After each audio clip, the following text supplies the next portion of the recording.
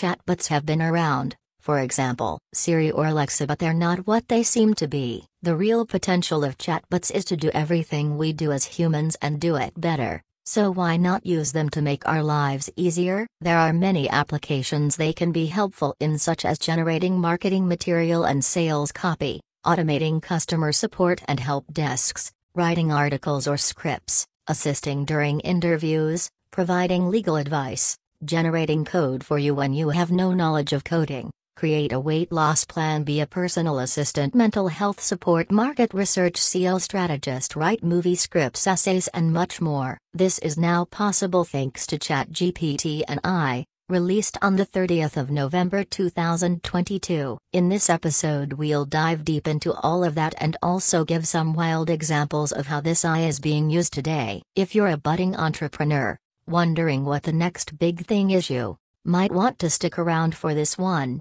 because OpenAI CEO has some pretty interesting insight into the future of all industry. You are watching Financial Glitch FTX. I'm Kim Glitch. The ChatGPT from OpenAI is the most advanced AI chatbot available. With 1 million users in just 5 days, it's clear that the ability to ask open-ended questions about any topic and receiving a response that isn't hand-coded has a clear market with virtually unlimited demand. ChatGPT is an improved version of GPT 3.5, which OpenAI calls GPT 3.5. The main difference is that they've added human feedback in the training process. This is called supervised reinforcement learning. In essence, during the training, multiple versions of responses by the AI were ranked by quality from best to worst by the humans, and the AI is digitally rewarded when it improves. The model is then fine-tuned and the process is repeated a few times. This method ends up producing an AI language model that's 100 times smaller than GPT-3 but still performs better. There are other steps, but that's the long and short of it.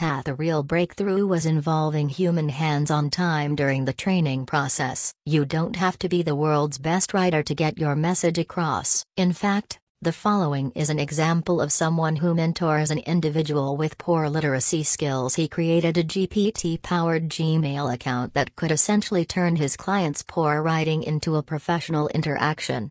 A researcher recently tested the effectiveness of counseling bot and found it was better at helping people with mental health issues than any other chat app on the market. As AI systems infiltrate society, perhaps critical thinking will be more valued. ChatGPT presents an intriguing future of a machine that can not only help you cheat on your exams but can also provide detailed knowledge to anybody that asks for it. The ChatGPT software is very solid. It generates essays that are better than the bottom 20% of students in a similar course, who aren't lazy and just want to cheat. ChatGPT uses state-of-the-art deep learning techniques and can also answer questions about your essay, which shows an understanding of the material. However, this software is still a baby, so it needs more development before it can become truly autonomous. AI is breaking all the barriers and changing our lives in small, yet significant ways. ChatGPT is just one of the many AI-powered interfaces that can empower humans through collaboration. So, what are you waiting for?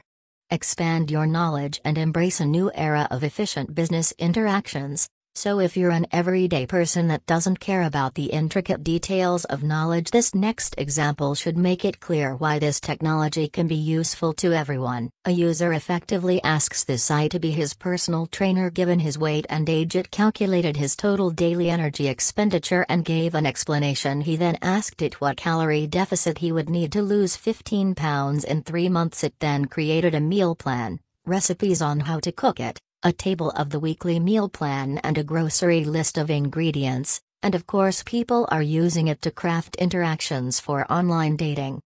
One of the most interesting thing about GPT is the way it uses thousands of open-source AI libraries to create language models that are more powerful than anything we've seen to date. The result is an AI system that can potentially be used for a lot more than just answering questions, such as creating custom search engines and immediately translating speech into text in real time. If you've been following tech news lately, it's probably no surprise that AI is becoming ubiquitous in our everyday interactions with technology. If you're new to the world of AI and machine learning, ML, We've put together a quick PDF guide to help get you up to speed on the basics. Human beings possess natural language processing, NLP, capabilities, but machines can't read text or interpret human speech like we do. They need to be trained through supervised learning or natural language processing, NLP. Guess what? I used GPT to script today's video, so look at that, we can make use it.